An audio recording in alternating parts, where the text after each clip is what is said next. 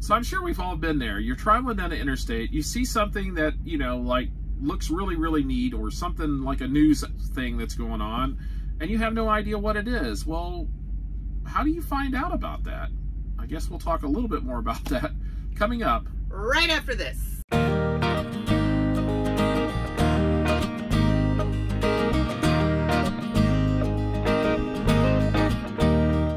Hi everybody, I'm Judy. And I'm Jim. Welcome to It's a Highway Vlog, where you get to travel the country with us, and you don't even have to leave your newspaper at the house. Because you really want to take it with you, even though you can't get any of the local news. Yeah, what's up with that? So anyway, while you're trying to read that paper, don't forget to like our channel, subscribe, and ring that notification bell so you don't miss anything, even the hot news. Hey, good Friday evening. I got it right, didn't I? Friday. Yes, Friday evening. That's because we're not working anymore. Nope, we had a busy week. We ended up doing our 4 loads for the week, which we're very, very thankful for that. A big change from the week before when we only did 1 load. And so we actually met our financial goals for the week, and we ended up this morning early outside of Columbus, Ohio, like real early in the morning. Like very early in the morning. 1 o'clock in the morning. And then we had to take the truck into Thermo King, and it turns out we had a dead battery for the reefer unit, where it was going dead. It was going to die soon.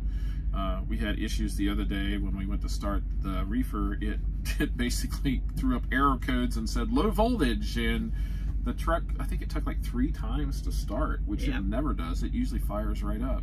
Yeah, but it did.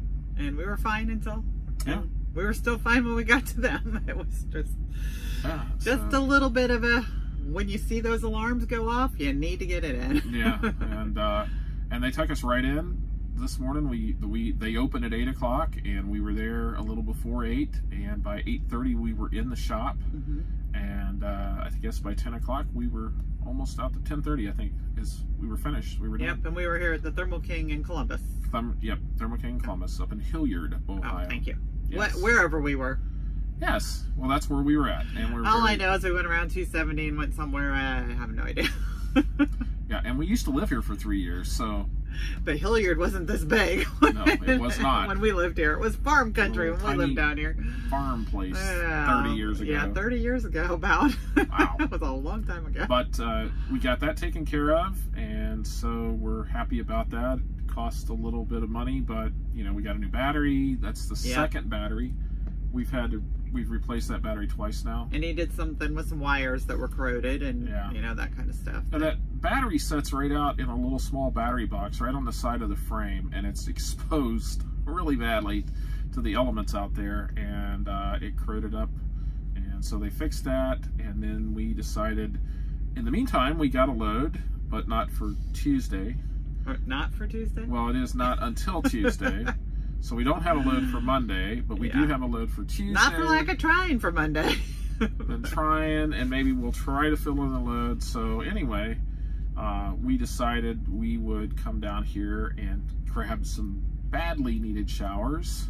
And so we did that. We are actually setting it's going to the point where we are people were very fortunate we were 6 feet away from each other, because any closer would not have been fun for anyone. They might have been able to tell that we hadn't had a shower for a while. But depending on which way the wind was blowing. Yeah, so we are setting at the TA in, where are we at? Washington Courthouse? I forget what Jeffersonville. Yeah. Jeffersonville, Ohio. Ooh, so we are here. We don't know if we're going to stay here for the weekend. Our load for Tuesday picks up in Kentucky, so we may or may not. One of those, if we fill in, there might be something up here that goes down there, so we're just kind of hanging out and seeing what happens. We know what would happen. We would drive all the way to Kentucky, and then there would be a load in Columbus. Going back, and so we just decided we'd stay here. We may not stay here all weekend, but we might. We have really good internet service here, so we're going to do our live broadcast tomorrow night. You know, night. The so sad part is that we're in our home state, and we have friends who live around here, and driver friends, and college friends, and high school friends, and you know, I mean, just because it's a city, right? But we don't want to do that. We want to, keep safe distance from everybody. So we'll just say hi from here, everybody. Yes, and stay in the truck all weekend. Yeah. Fun. You get to spend it with me. I don't know how else it wouldn't be fun. Help me. You better say that louder. I don't know if they heard you. No, we are very fine. We have the truck stocked up and everything. Again. Last night, yesterday afternoon, we picked up in Tennessee and delivered very, very early this morning. We actually had 2 deliveries this morning up here in Ohio. Yep, one was actually late last night. The other Yes. one was early morning. So we got all those off, and surprisingly, the first customer we got off early, and the second customer we actually still got everything off the truck early. Yeah, we were an hour before our delivery appointment time. We were early on the whole load. We picked up like 3 hours early, because like we said yesterday, we picked up in the same place we delivered, so we had no deadhead. We're just sort of hanging out in the parking lot and everything. But last night we saw something, and on the way back up here, and down in Kentucky. And it sort of got us to thinking about stuff, and it's something that we've noticed over the years, but kind of started out with the Walmart thing last night. Yeah, but as we were driving along, there is a Love's on Interstate 71, about halfway between Cincinnati and Louisville. It's a little bit closer to Cincinnati, and we noticed out in front of us on the bridge that goes across the interstate, there looked like there was emergency vehicles. The first one was a big fire truck. Yeah, it was a fire truck, and it had its bucket up. Yeah. And there was like a utility wire that was kind of going across the bridge. And I was talking to Jim. I'm like, why are they out there and not the utility people? Right. Trying, thinking, so what's going on? Because there was a fire truck, and then there was the EMT. Yeah, people ambulance. kind of behind them. So I think we thought maybe a wreck, maybe a fire or something. We didn't know what was going on. And as we drove up, they're sitting across the bridge over on the southbound side, and we're headed northbound. And as we drive past, I look out the window, and of course Judy's driving, so she didn't see it. But there's this huge, giant American flag hanging off the bridge. Yeah, I did see it in the rearview mirror after we got so far up. But so apparently the fire department was there and had hung a giant flag out over the interstate. We didn't really know what was going on with that. Well, as we drove north, like the next 3 bridges, and that's sort of a very rural area right through there. There's no really big towns or anything, just out in the middle of nowhere. And as we drove past the next 3 bridges, I know one of them had like 3 emergency vehicles. Yeah, there was even more vehicles on that one bridge in between. There was more out there, and again, they had flags hanging over the side, and the lights are going. I don't know if the flags were over the side on the other two. There was one more flag. Was there? Yeah. I didn't see it. And so I know the first one, I was kind of concerned because it was hanging so low. I thought maybe it was going to hit the trucks, make it a low bridge kind of thing. But it was a huge flag, very huge. So the thing is, we have no idea what was going on. Before we started the video, we were trying to look to see, look in that area to see if there's any news or any, just on the Google search to find out what was maybe going on. Well, and we still don't know. I mean, we have, maybe it was maybe there was a firefighter that was killed, and maybe, there was a procession coming through. We thought also, although we didn't see anything. We didn't see anything. I don't think anything. We thought possibly, troops coming home. There's some Army bases in that area. Maybe we thought, they were coming back home. We don't know, and we still don't know. So if anybody knows, let us know.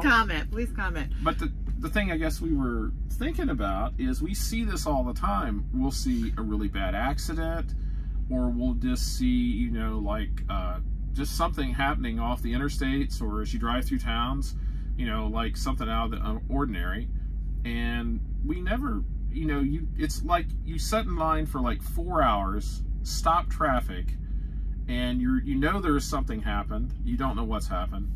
And then the traffic clears, and you're moving along, and by the time you get to where was anything, whatever was happening, it's all cleared up, it's gone. So you have no idea what was going on. Yeah, we've had times where that we found out later that the traffic was held up for a certain period of time, and we didn't know it, but like the president or somebody, or the governor or somebody in that area was being, stop traffic because they stopped traffic so that they could go through, so that they were protected. And like we didn't know it until we read something. And we have seen some other over the course of the last few years, you know, you've seen, like, I know there was one time where we noticed there were police cars at every exit, or there were police cars, you know, for a fallen, you know, officer or something. A tribute, you know, like that was going on, but we never know the details. And sometimes we just assume that's what's going on, and maybe we don't know. Maybe there's, you know, we often, or we've seen where there's been patrol cars like at every exit, you know, with their lights on and flashing, right.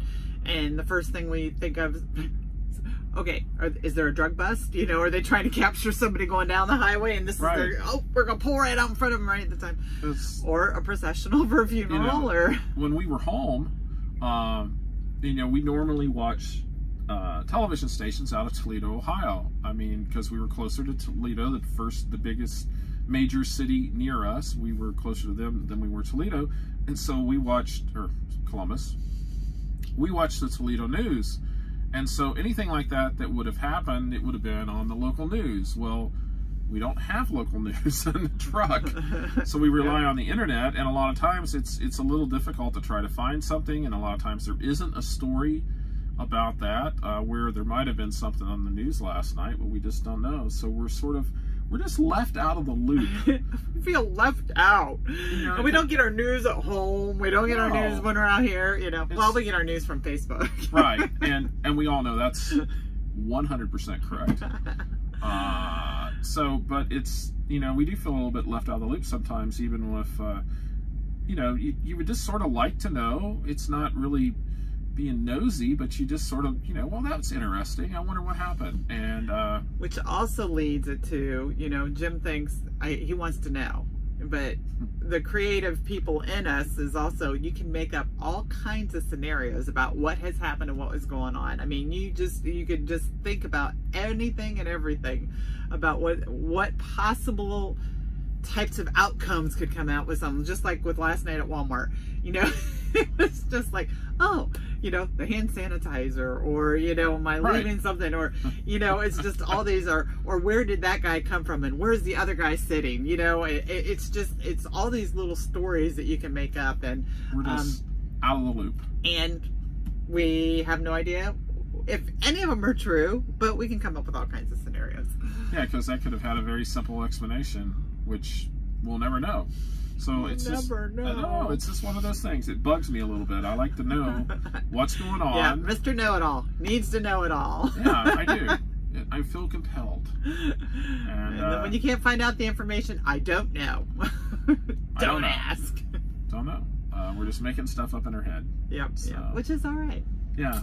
Well, it's another example here. I think 3 weekends ago, we were home, but we stayed in the truck stop and for the weekend, and that night we hear sirens going off, and I look out the window. I was back doing yoga when this happened. There's a fire truck like out in front of our truck, and there was a trailer fire. The back end, the rear tandems on the trailer had caught fire, and they're out there spraying it down and everything. And I got out and looked a little bit. Didn't really want to get around too much, you know. But it's just like things like that. Like someone driving past on the interstate would have looked over and saw that trailer going up in flames and go, you know, wow, I wonder what that is. And, you know, then they wouldn't have found it. Yeah, well, then the question comes, even if you know what's going on, or you know that there's a fire, then the next question is, well, I wonder when he noticed it, or how far down the road, or did it just happen when he was sitting here, or, you know, I mean, because obviously around Upper Sandusky, there are no hills that would, you know, have somebody's brakes go on fire or whatever. And so, you know, someone needs to start a National Enquirer for truckers. That's what we need, because inquiring minds want to know. Yep. And we could call it Inquiring Truckers Want to Know, or Nosy Truck Drivers. Nosy Truckers. So, you know, it's just one of those things that you know, that we sort of miss at times. You know, we used to watch the news when we were home. We knew what was going on in town and everything, and we don't do that anymore because we're someplace else. Picked up a newspaper and actually read the newspaper. I honestly do not believe that I have read a newspaper since I've been out here. Yeah. And they don't, I mean, it's not like in the truck stops, like at home, actually, I don't even know if they still do this or not, but they used to sell the newspapers, like at Walmart, I think they still do. At newsstands and things like that, where you could pick it up. Depending. But like, you know, it'd be would have been, and it probably back in the day, they probably did have newspapers in the truck stops where the truck drivers could just, you know, whatever local news was going on, at least maybe it wasn't their news, but they could pick it up and see what the world news was and what, you know, national news and stuff was. Right. But, and pick up whatever local one was out there. But it's like we've got all this information on our phones, and sometimes I just want just this much. It's just a lot of times just trying to figure out, you know, number one, is there a local news? And would that, like last night, we're halfway between Kentucky and Cincinnati, so would there have been anything on the you know, maybe we're too far out. There is no news coverage per se. Yeah. Because, you know, we're quite a ways south of Cincinnati. Yeah, we didn't see any news people hanging around. It didn't, like, you know, there was no big CBS or ABC or, you know, any of those or whatever covering.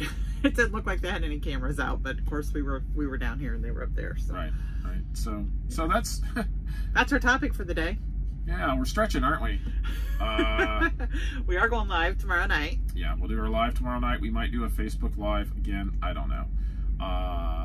We have some family live time in the morning. Yes. That we have to figure out. We got some birthdays going on tomorrow. Zoom meeting tomorrow that we're going to try to do with our family first thing in the morning, early-ish. Yep. When?